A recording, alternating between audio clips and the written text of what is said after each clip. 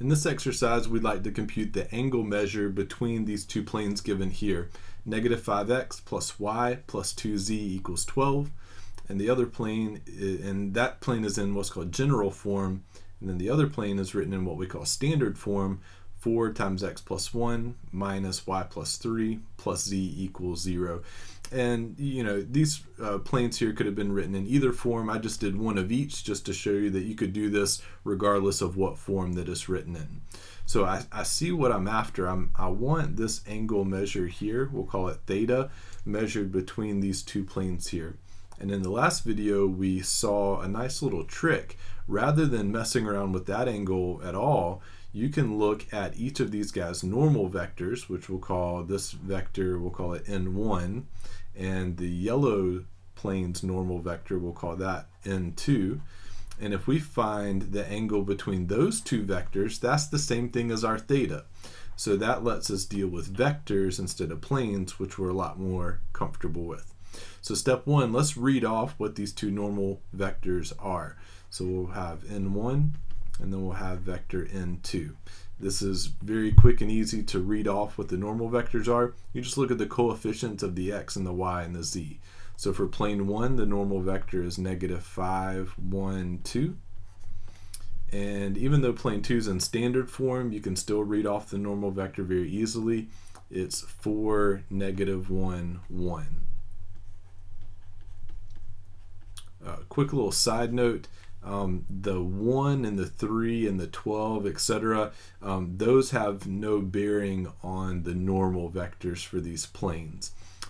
You're only looking for at the coefficients to find the normal vectors. So we can find the angle between these two guys, then we're done. That's theta, which is also our theta. So let's find the angle between these two guys. So if you remember, the formula that we're working off of is a dot product formula, which I'm going to skip some of the details. And basically, if you solve that formula for theta, which I'll just go ahead and do right now, then you would get arc cosine or inverse cosine of n1 dot n2 divided by the magnitude of n1 times the magnitude of n2 with one extra little twist to it. This is the formula you got some time ago about finding the angle measure between two vectors, but I'd really like for this angle to be an acute angle, because if for two planes, if it goes past 90, then I'll just take the angle less than 90 on the opposite side, because two planes are always going to cross at an x. So one of these angles will always be less than 90. If it gets to be more than 90, I'll just take the one on the other side. So to make sure that the arc cosine gives me a value in the first quadrant, just 0 to 90, I'm going to put absolute value bars around the dot product, which will make sure that it's positive, and cosine is only positive in the first quadrant, first and fourth quadrant, but in our case it would just give us a result in the first quadrant. All right, so let's do these things and we'll have our answer. So let's see, theta will equal arc cosine of, and I've got my calculator here, so you can do the same if you like, of something. Let's see here. All right, let's take n1 dot n2, and I may not write down all these details, but I'll just kind of squeeze them in wherever I can fit them in. The dot product, n1 dot n2, would be negative 5 times 4, so that's negative 20. 1 times negative 1, so that's negative 1, so plus negative 1. And 2 times 1 is 2.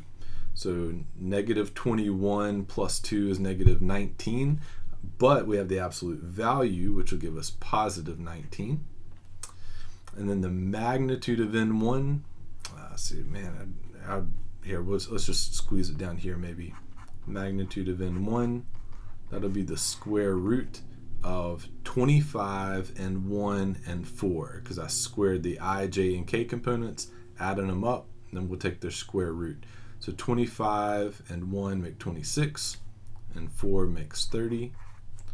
So I have root 30 times square root of, let's take the magnitude of n2. That'll be the square root of 4 squared is 16 plus 1 plus 1. Negative 1 squared and 1 squared are both 1. So 16, 17, 18, I believe. All right, make sure your calculator is in degree mode, which mine is, and be careful with your parentheses and all those good things. And we'll take the arc cosine of 19 over square root of 30 times the square root of 18. Again, make sure all your parentheses are good. All right, and I got 35.15 degrees. And of course, that's an approximation. 35.15 degrees. If we had left this negative, and in fact, let me do this real quick. Let me go back in here. And if we change that 19 to a negative 19, it would have given us 144 degrees, which is the complement of 35 degrees. Basically 144 or 145, it's actually 144.85. These two add up to 180. So what we're doing is we're taking the acute angle out of those two. So that's why we needed that absolute value bar there. So anyways, that's how you find the angle measure between two planes. Basically, you just take each of their normal vectors and then use your formula that has dot products and whatnot to find the angle measure between those normal vectors, and then that'll be the same as the angle measure between the planes.